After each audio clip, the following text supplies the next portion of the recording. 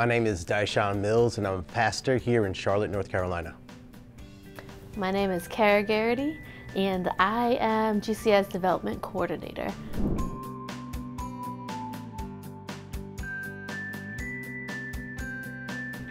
All right. Hi, my name is Dishon Mills, and I'm leading a church planting team in Charlotte, North Carolina, and my mentee is Cara Garrity. My name is Cara Garrity. I am a member of GCI Seal Creek in North Carolina, USA. And my mentor for a number of years now has been Pastor Dishon Mills. One of the quirks that Cara has is that she is terrified of critters. I mean, absolutely terrified. Not just like, ooh, mouse. I mean, like running out the front door, running halfway down the street, terrified of critters. That's not wrong. And I think I've shown a lot of restraint by never using that knowledge to my advantage. That is true. You know, one of the things that I think is most hilarious is he has a number of really ridiculous pet peeves. He doesn't like crunchy cookies.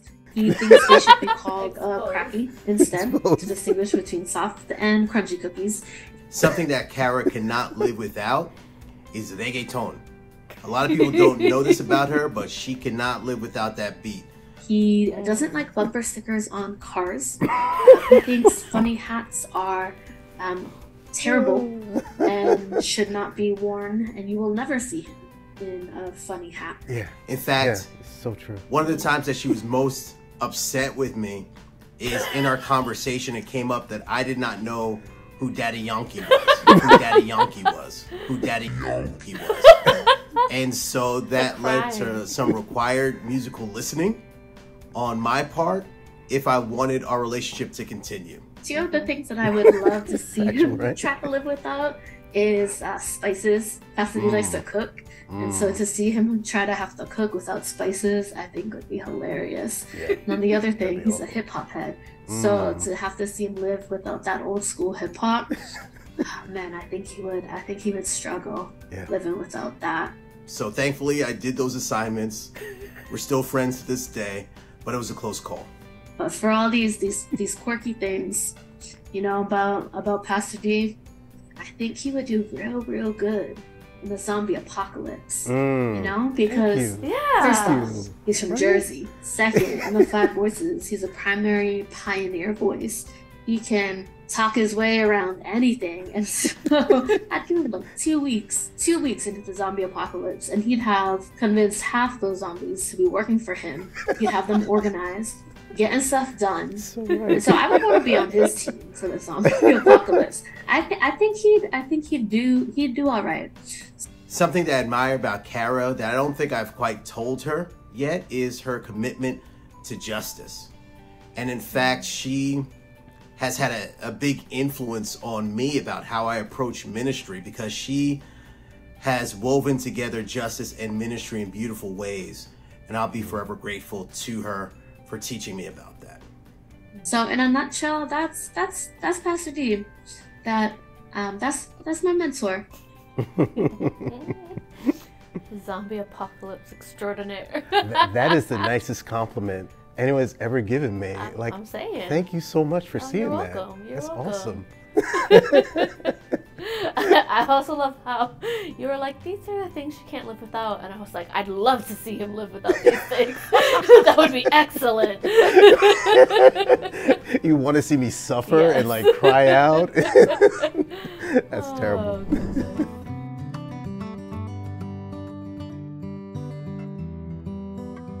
Well, I typically don't like to compliment her because it just encourages more negative behaviors. But Cara is just a rock star.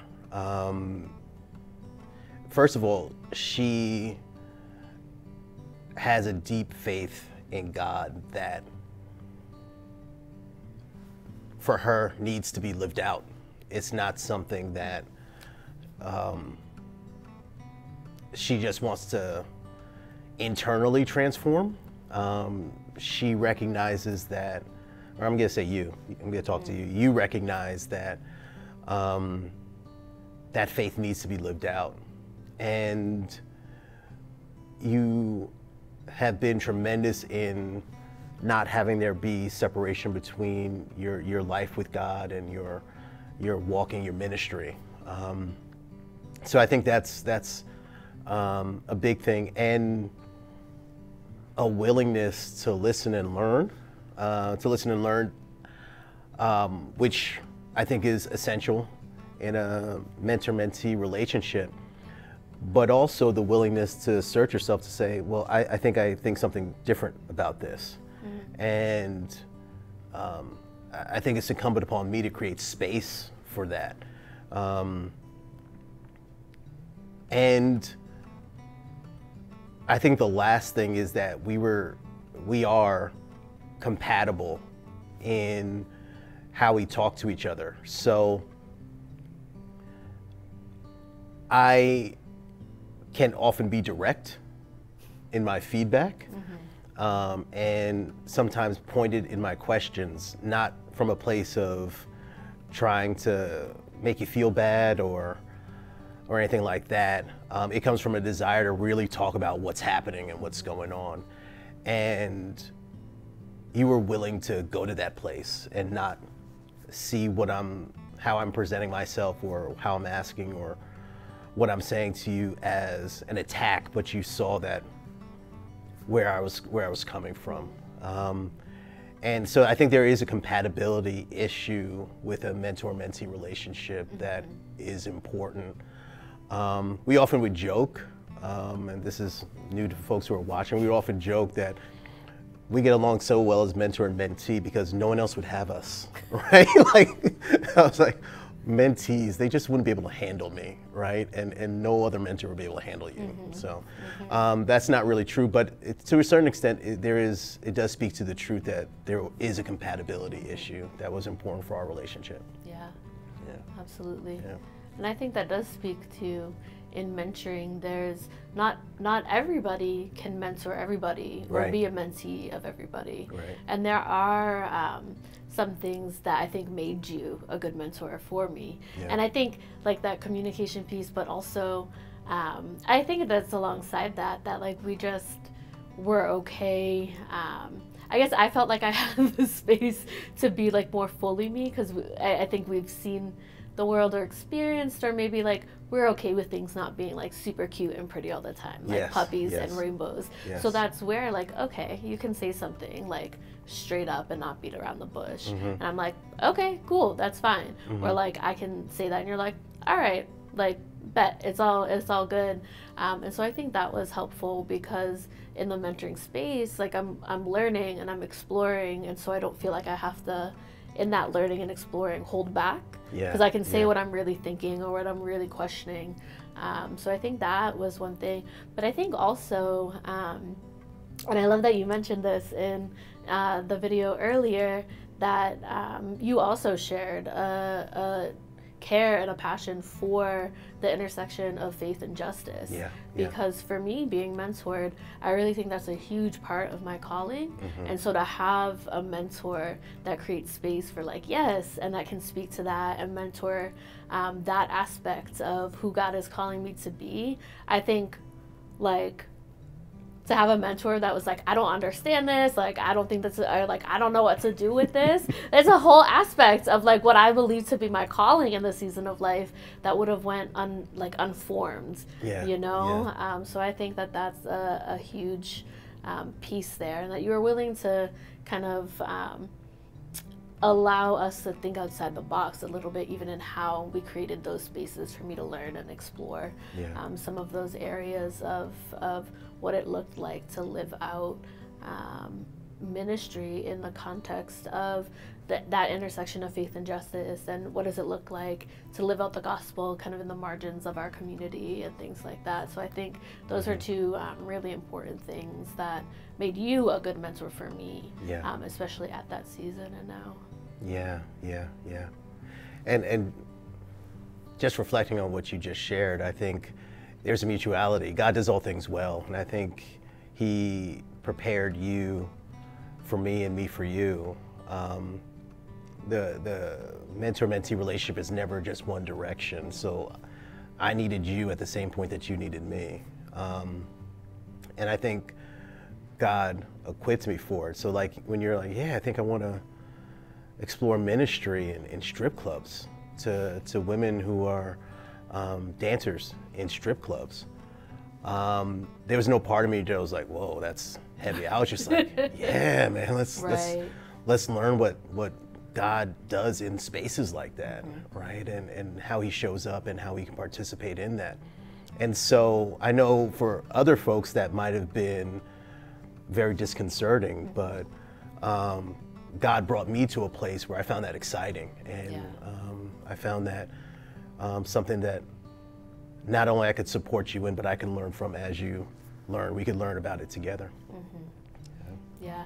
And to that point, not even just, like we joke of like, oh, I was so wild, you're the only one that could have been my mentor. And there were pieces like that, I think, that were true. And not every mentor could have been like, oh, I want to explore this aspect of ministry. But I think also when you began mentoring me, my season of life was also a little tumultuous. And there was an aspect where I think you had qualities and life experience where like you weren't afraid of that. Like, y'all, there was more than once as an intern, I showed up late to service just because my life at that time was so chaotic. And so some mentors would have been like, that's it, and not given me the chance to continue. Right? But I think you created a space that was different, where you weren't kind of afraid of the mess that I was living in, and was able to both hold me and kind of challenge me to that growth and higher standards without demanding that perfection in that season of life that I was very incapable of. So, that's good.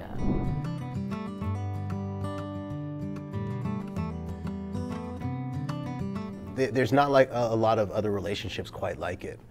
And so for me, that's only something God could do. And I know that my answers are kind of general and vague, but it's hard to zoom in on something that is just bathed in God's presence. You might have a better answer. It depends on what you think is better, but I would say like I've experienced God in our mentoring relationship through the ways that like I've experienced that growth and transformation, because God does meet us in relationship, right? And so I think that has been a gift to me that I don't think other people could have mentored me in the same way, or at other seasons of life or whatever. So I think I've experienced his presence in that way.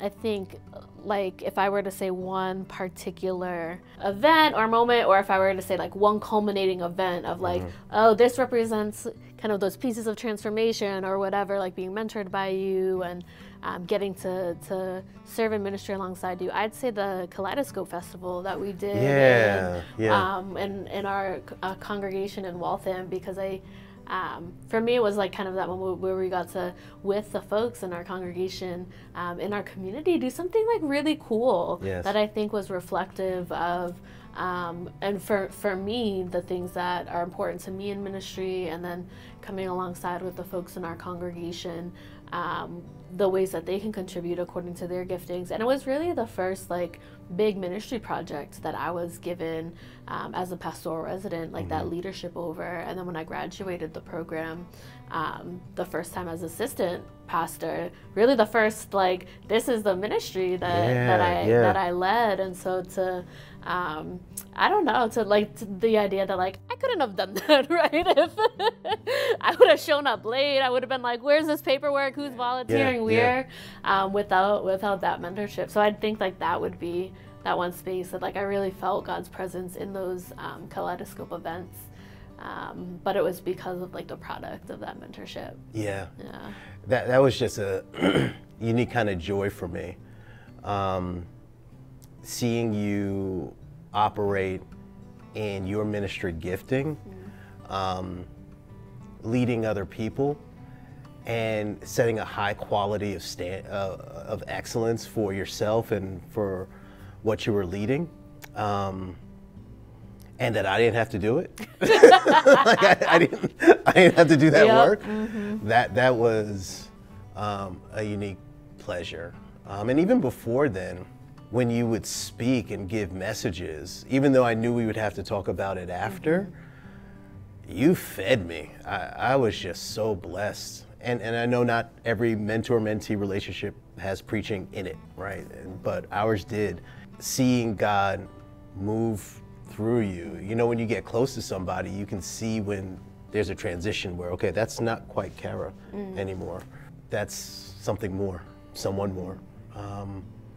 Those moments were truly beautiful for multiple reasons. One, I was just blessed by you and to watch, but it was also confirmation for me as your mentor of God saying, no, I'm doing this, right? And I'm asking you to participate in what I'm doing in Cara's life, but yeah, I'm here. And for me, that was incredibly reassuring because who am I to be entrusted in any way with God's daughter, right? That's a big deal, but for him to show up and be like, I'm here, I got this, Dishon. Just keep listening, keep participating is a blessing. Yeah.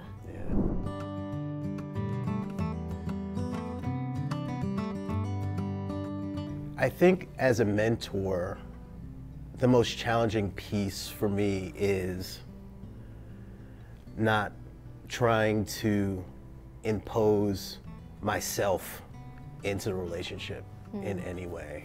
I think there were times when I had to let you make mistakes, where I had to let you follow a course that I didn't think was going to end up going anywhere. But if I just constantly told you what to do, you would never hear from God for yourself. You would never find your own voice and your own way.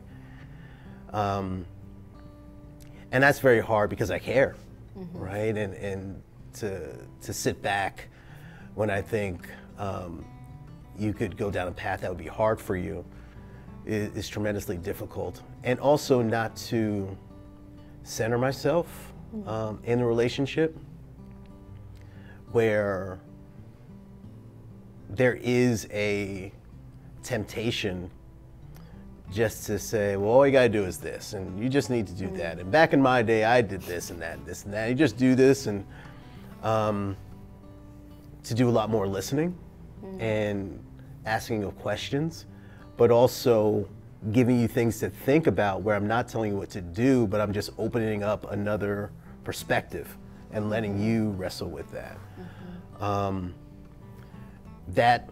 I think that's where the art comes in. Yeah. You know, we're talking about the art of mentoring. I think that's where the art comes in, where to open up another possibility and when to be quiet and when to allow you to see what might work. And sometimes you did things and it ended up working out great and I didn't think it would.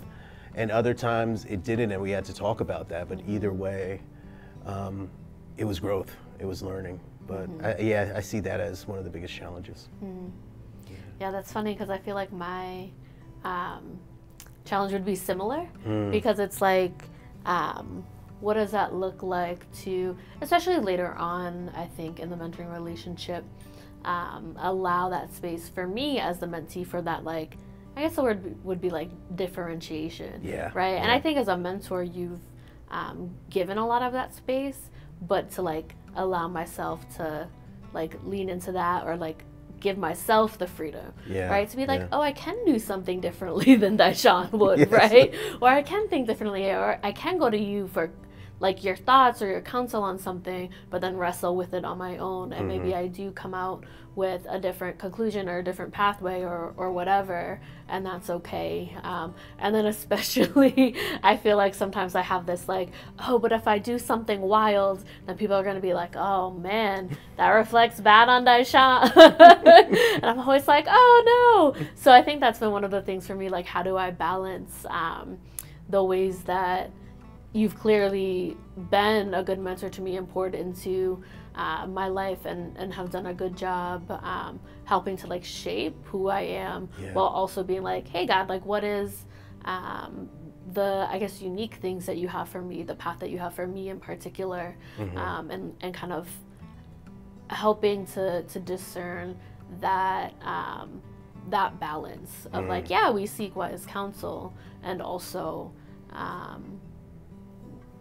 we discern what's for us and not just say, okay, tell me what to do, you know? Yeah. As you were talking, something else came to mind. I did not expect the issues that people still had with women in ministry. And seeing you having to navigate that, I was gonna say used to this day, it still really, really bugs me. I remember one time there was a couple visiting our congregation for the first time. And I don't know if you were speaking or just getting up to give announcements. You just got up to the podium to speak. And I just saw them get up and walk right out of the sanctuary. And it was everything within me not to just run out there and be like, hey, where you going? You guys got a problem? What's up? You know, that's probably not the best way to make a first impression or represent Christ. But yeah, that was an education. And it still is something that I'm wrestling with, and it bothers me that you have to wrestle with it. And I did not expect that, because she's gifted. God's gifted her. I mean, but for many people, it's still not that simple of an issue.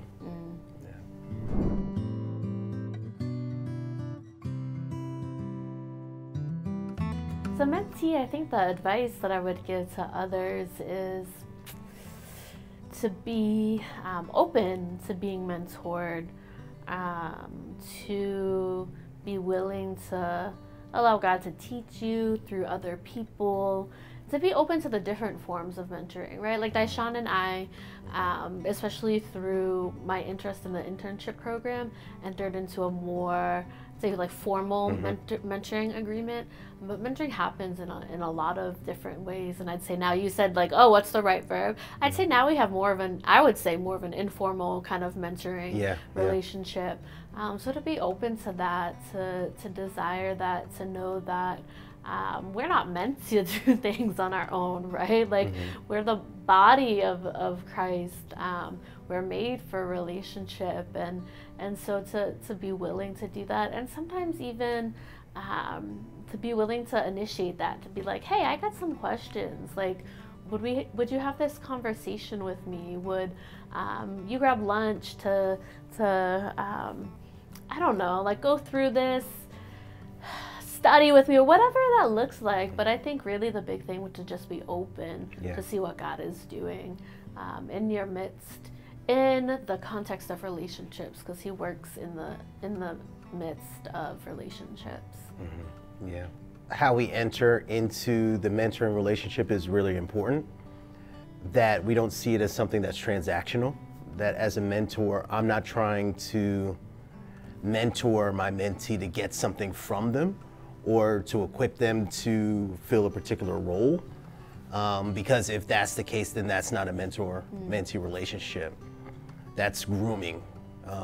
And that isn't always bad, but that is not what mentoring is about. And I think the best thing a mentor could do is prayerfully consider that when I offer myself as a mentor to someone, I am signing up for a lifelong relationship, right? I am signing up to be tied to this person for the rest of our lives. And the mentor-mentee relationship changes. It's not always going to be the same, but Cara knows that she has someone in me that cares about her unconditionally, doesn't want anything from her, and will tell her the truth. And can be there to listen and to bounce ideas. And I have that in her too, because we spend so much time talking with each other. So that's what I was saying, there's a special category for the mentor-mentee relationship that is unlike others.